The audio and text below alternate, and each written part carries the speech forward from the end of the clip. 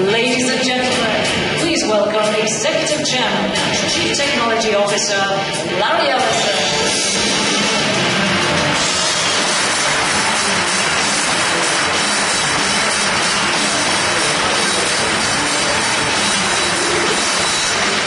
And welcome to Oracle OpenWorld.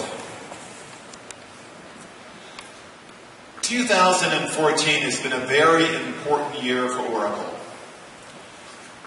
It's been an inflection point, a turning point really. In 2014 we built a lot of technology for the cloud, and we gained some real momentum in our cloud business.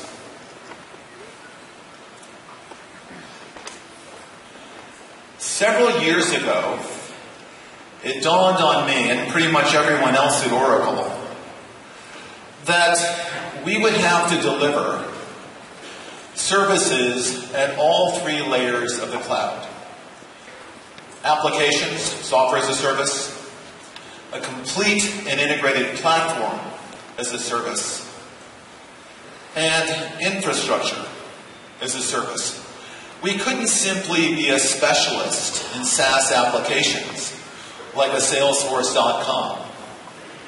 We couldn't simply be a specialist in infrastructure services like an Amazon.com.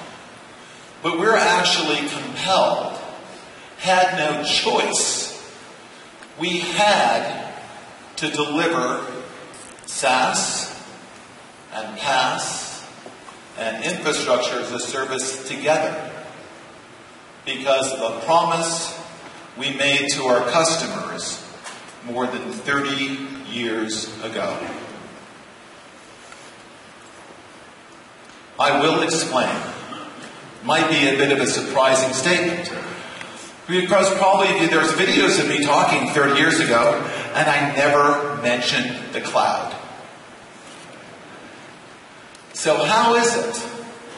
How is it that a promise we made to our customers 30 years ago, today, in 2014, 15, and 16, how is it a promise we made so long ago compels us to deliver SaaS and PaaS and infrastructure as a service all working together? Okay, I will explain. In less than an hour you'll get an answer to that question. But let me start by reviewing what we've been up to in 2014. First of all, at the SaaS layer, we are a player in applications in the cloud. In fact, we have by far the largest portfolio of applications of anybody. More SaaS applications than anybody.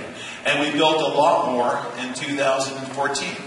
We bought a lot more in 2014. We definitely have a build and buy strategy that works together to increase our portfolio in the cloud to offer our customers better solutions.